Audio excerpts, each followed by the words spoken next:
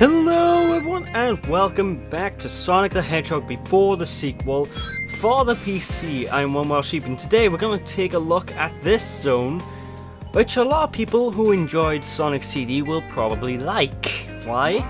Well, it's pretty similar to Stardust Speedway in a way. It's got a similar sort of level design where you have all these ramps and basic slopes and stuff you need to traverse across. And there's a couple of Chemical Plant Zone flashbacks as well, so if you like Chemical Plant Zone, if you like Stardust Speedway, you probably like this zone. Although I have to say the music in this zone is surprisingly tranquil. I mean, it fits with the whole theme because there's like a beautiful sunset in the background.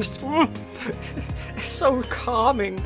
But you know, it's a nice change of pace as apart from the normal fast-paced bump music.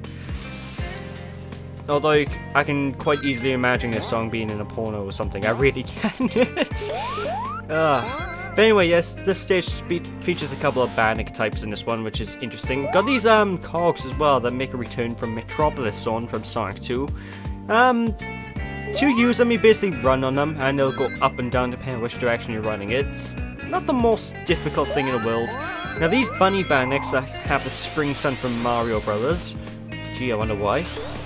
They're very annoying because when you're running past, as you go near them, they'll open up a force field. Fortunately, I killed that one there, but this force field basically means you can't hurt them at all. And chances are, while you try and kill them, the force field will be up and like, haha, psych! You want to kill me, bro? You're not going to. So the best bet with these Bannocks is basically a spin dash or run underneath them. Also, you've probably seen Bannocks similar to like the wall crawlers from Chemical Plant Zone that shoot lasers. In this game, they don't shoot lasers. Instead, they act like a spring, so whenever the top of them is glowing, you can jump on them and boop up higher. It's very useful, actually. Well, it's not very useful, because you can quite easily... They're usually located underneath spikes. So, chances are you're gonna just jump on them and you'll be shot up into spikes. And to tell you the truth, it's no good. It's no good. Spikes are bad, you see. But the stage also has these pressure pad platforms. Now, these pressure pad platforms are basically pressure pad platforms. You jump on them, you stay on it for a few seconds, and then it'll act like a spring. But as you can tell, there are actually two exits to this zone, depending on which way you go. I think you might get a different second level, depending on which one of these exits you go into, but I've never been on the top exit, so I'm not entirely sure.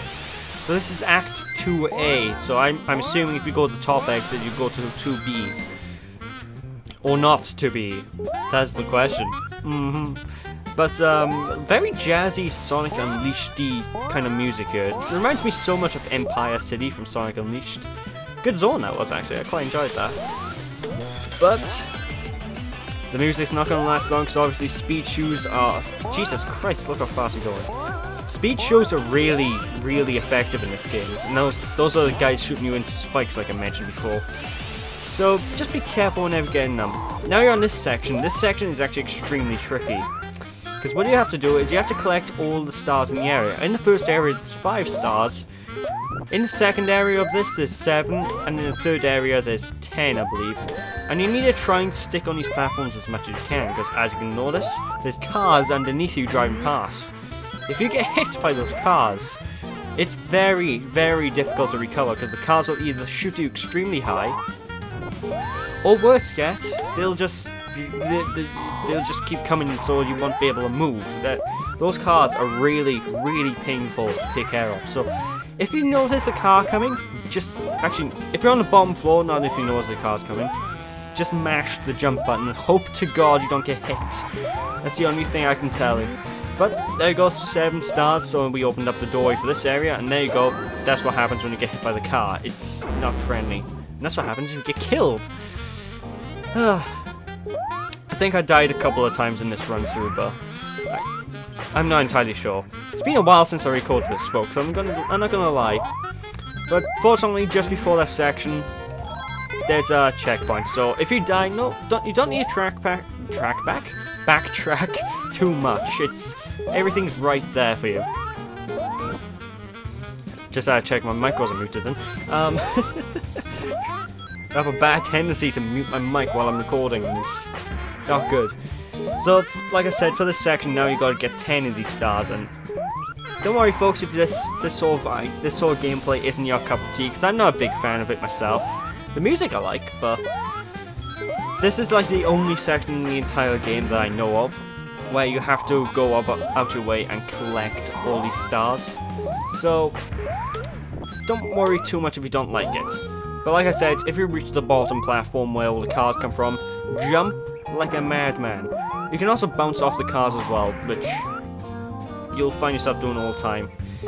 I don't like that star that's there though, because all you have to do is you need to time it so you walk off the platform in time so you don't get hit by the cars, and so you can make your way back up before the cars decide to go meep, meep, before the cars act like Roadrunner and run you over.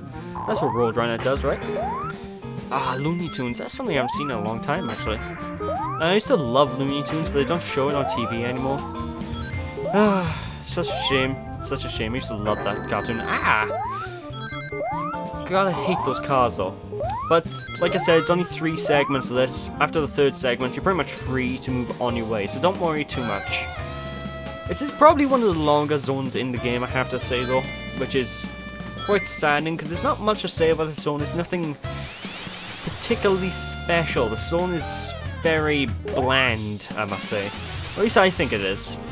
I mean, it might be people who's fans of the zone, and if they are, then more power to you. But it's just not for me. It's very... I don't know how to explain it. It's like nothing much really goes on in this zone. The background's beautiful. I have to say, the background really is beautiful, and I do like how the background sort of changes depending on where you're in the area. So, like earlier when I was getting the stars, I was inside the stadium, and now we're like in the city centre, running along, speed of sound, gotta go fast, you know, all that jazz. There we go, there's Act 2A complete. And I think Act 3 is actually the most interesting of the 3 acts, just because it's a little bit better designed in terms of design, if that makes any sense. It's better platforming. It's a little bit more fun because you got a lot more springs, you got a lot more alternate pathways you can take, and of course you start things off with a nice speed burst. Every good level has one of these nice speed sections. And did I just get shot out of a cannon? Okay, Sonic the Hedgehog taking some inspiration from Mario 64 here. But be careful of that spike enemy as well. I don't think there's any way you can actually kill the spike enemies, so they can be a real menace if I am to be perfectly honest. Although Bunny Bannock's, like I said, spin dash as soon as you see them when they're in the air to go underneath. And like, cause that wall over there where I got hit is very strange. While I was playing, I was assuming that wall was sort of like. It was like a wall that you just hit and then you stop moving, not like foreground object.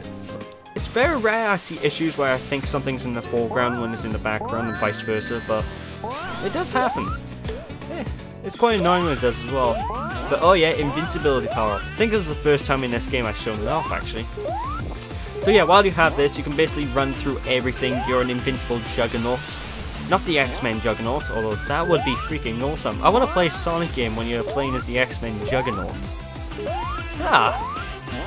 I should email Sonic Team, see if they can get on that. But, I digress. Someone on Sonic Retro's probably hacked into Sonic 1 now as I'm speaking. But, as time goes on, just continue. These little blue springs as well, that you can see.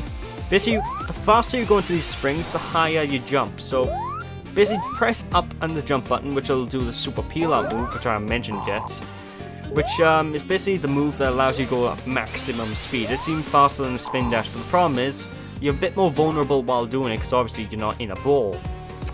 But while you're doing the super peel out, obviously you go much faster, and if you want to get an incredible burst of speed, that's a move to go to. I don't use it too much though, because I'm a bit more of a spin dash aficionado, and more of a purist with a gotta go fast, gotta crouch and be all like, well. Speaking of whoa, what's going on here? I think this is actually a glitch because I don't know why the camera zooms up like this. There's no real reason for it. But anyway, special stage completed, and we got our life that we lost earlier back. Thank God. some interesting scenery here. Now what's coming up is the next boss fight, and this next boss fight is actually...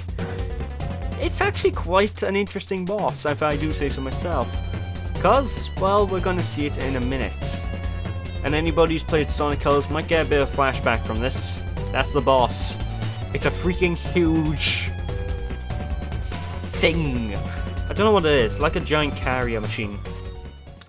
So, why is this boss interesting? Well, basically you need to jump up on the platforms, actually climb the ship that Eggman's piloting, and run all the way up, and boop him in the head. And this is all the boss is. It's a very simple fight, but it can be very tricky to pull off because you need to, as you jump in, you need to watch out for cannon fire. And every time you hit him, the little platforms that we're jumping on, as you will see, actually flip in, which means you can't land on them a second time, so you can't get repeated hits on Eggman. So this boss fight as a whole is a bit longer than you'd expect normally, but overall, it's not too bad a fight. It could be worse, it could be better. But just rinse and repeat the tactic. Watch out for the laser cannons. As you can see, as you're jumping down, the laser cannons can clip you, which is very annoying when it happens, especially if you have low rings. So, there's nothing much I can say about that, because you can't really dodge them effectively, because you can't see them on the screen. Just, whenever you boop your head off of Eggman's cockpit, just keep holding forward to try and stay as middle ways as possible. Because that way you might be able to get a little combo going like I have here, where you can just land, jump back up, boop him on the head, land again, boop him on the head. And that's the boss. Simple, effective, and oh my god, he's huge. I like the background shot of him blown up because it really gives you that sense of, oh my god, I just annihilated that thing. Whoa. I like it. I like it. Anyway, what's Tails up to?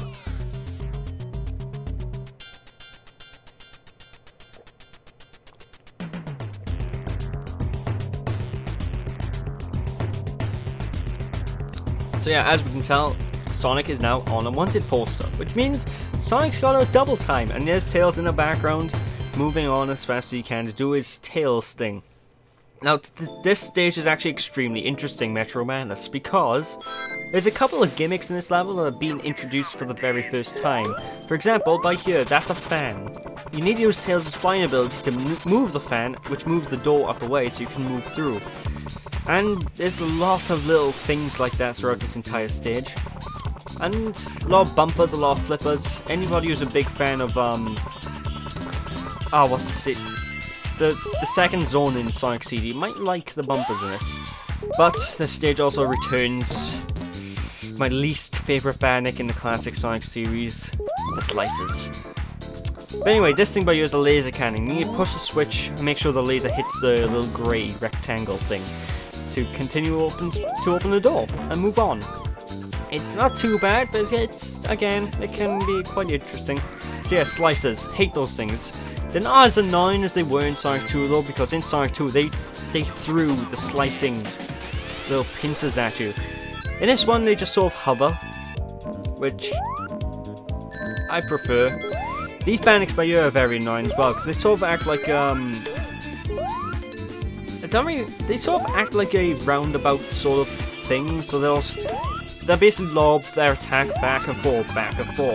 And if you miss jump and you're getting hit, it's not cool. It's no good. I got really lucky there though.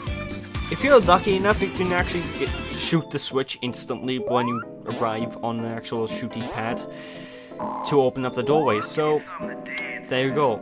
I'm gonna take this enemy out. Now you see this shield power up. You might be wondering how do you get it. Well, basically just jump underneath it. It'll drop the power up down, which will allow you to boop it and gain yourself a shield. Ooh, fantastic. But moving onwards, this stage,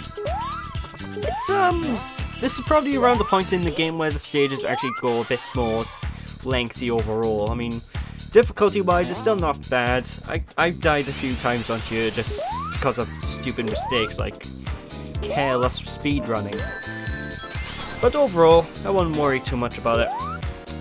Although you might be wondering, there are some more gimmicks to come in this level. There's not just the fan and the laser cannons. Oh no, no, no. This level also, I think it's this level anyway, have this little switch thing that I'll explain a bit more when I get to it, because it'll be easier to explain when I have a little bit of a on-screen prompt going, hey, this is a switch, you have to do XYZ on it. But anyway, here's another gimmick. Those platforms have two sides. If you go touch certain parts of the ground, they will flip. The triangular side of the platforms will actually act as a bumper, so they'll shoot you upwards. And the flat sides will basically act like a normal platform, so you have to stand on it. You'll see me make use of those platforms a bit later on. And I went past the platforms really quick, so if you don't even know what I'm on about right now, sorry. Post commentary. I just love it. But stage overall is nothing too big. It's a lot of speedy tunnels and lots of BaaaaAAAHhhh to take care of. They really do like their slices in this.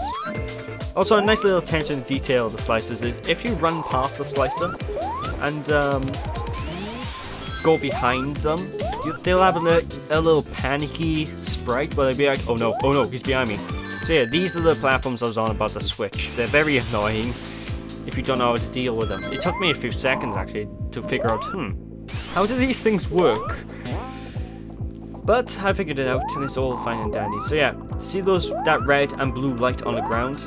Basically the red light will switch it to the bumpy pads, and the blue light will switch them to the flat pads where you can just sit down, chill, relax, have a cup of tea, cup of coffee, depends, tea if you're British, coffee if you're American, or if you're waking up in the morning, one or the other. But overall, shouldn't be bad. Most of the BaaaaAAAHhhh in this zone consist of those like shark things from Hedgehog City Zone from Sonic 3 even. And they're quite easy to deal with, so don't worry too much about them. Actually, that type of enemy's been shown quite a few throughout this game already. I don't know, the developer really likes that type of BaaaaAAAHhhh where it just sort of moves slowly towards you. Oh no, what will I do when it gets to me? I'll jump in it. But I digress. Now we are in a train station. See, I like details where you're going through a city and now you're in a train station of the city and you just sort of maneuver throughout. I like it when games do it. I can't stress it enough. But the music is very Metal Gear-ish? Not so much Secret Agent-ish. Not Metal Gear. Metal Gear. The music in this stage is really Secret Agent-y, so kind of gives that feel of you're infiltrating the city. You're going where no tailed fox has gone before. Because chances are you got two tails, you'll probably be turned into a robot at one point. Because Eggman will be like, this is interesting. I will make you one of my allies. That sounds absolutely nothing like Eggman. I'm going to use that Eggman voice from now on, though. Yes. Now you all bow before Dr. Eggman. What is wrong with me? But like I said, just rinse and repeat. We've seen pretty much all of the gimmicks in this zone now, apart from the one I mentioned earlier that we'll be seeing shortly in this act, I believe. So yeah, see laser cannons, shoot the lasers, Bob's your uncle. And that spring is the bane of my existence. I do not like this spring. Because I'm always spin dashing off the edges of things, because I'm by instinct now, when I play a Sonic game, I'm going, oh, go right. But no, you have to stay in the center of that platform, because otherwise you'll be sent back, and it's quite annoying. Now, if you don't know what's happening here, it's basically hovering platforms underneath me that are making me fly across these pits. So that's probably why you hear the wah sound effect. Wah. God. See, Sega don't need a proper sound effects guy, just hire me. That'll be good enough. But yeah, they basically look identical to the fans, because that's what they are. They're basically fans, but you don't have to spin them yourself. They'll send you upwards. Which can be a bit confusing, I guess, but yeah. You know the difference, because one will make you move and the other won't. No big deal. But yeah, this act I don't think is too long. It's not too difficult. And as you can tell, there is a Sonic icon on this, so Sonic can spin dash here as well. I don't know what to say to that, because I don't think you can play as Sonic in this level, unless you're doing the level select after you beat the game, because once you beat this game, you actually unlock a level select option, which I'll go into a bit later on. But there's Act 3 cleared. I was wrong about the last gimmick, that's in a different zone. So, you've got to look forward to that either in one of the other 3 parts that's left of this series. But special stage, 2 extra lives in that one. So what you'll find is actually, in these special stages, it's actually easier to get more extra lives as the game goes on. So, I don't know why they decided to do that. Probably because they thought, oh, the game's going to start getting tricky here. But I digress. No, this boss fight by here is actually quite an interesting boss. It's quite a lengthy boss to take care of, but you see the numbers 1, 2, and 3 above these switches. What you need to do is basically hit the switches in this order, and hit the 3rd one as the boss is flying over the top of the open windshield. Once he's on top of the open windshield, you will shoot a cannon at him. This cannon looks damaging as hell, but as you can guess, this type of boss is pretty slow. And be careful with Tails, because it's very easy to overshoot the platform and just fly off. So, you know, just rinse and repeat this. It can take its time, it's a very tedious boss, but it's a nice change, I like to feel. Every time the boss actually goes over the open skylight though, he will shoot out 2 or 3 lasers depending on how far in the boss you are. So just pay attention to those, wait for the perfect time to boop him with the giant cannonball. Well, I won't really classify that as a boop. For some reason, that one hit but there will always flash the screen pure white. I don't know why. Maybe it's to indicate you got not far left of the boss. I don't know. But I think there's a couple more hits and he's going down. Overall, the boss is fairly simple. Just a bit tricky. But there we go. Just boop him now. I think this is it. There we go. That's the last hit. And that's... if you can't see it, but Tails is actually doing his pause from Sonic 3 for that. And why is there Rice Star music playing? Okay, I don't know why there's Rice Star music playing. But oh no, that ain't good. That is not cool. That's no good. So, with that, I'm gonna call it a part here. So thank you guys for watching. I hope you guys enjoyed. If you enjoyed, appreciate a like or comment to the video. Don't be sheepish, people. I'll catch you all next time in part 4. Bye!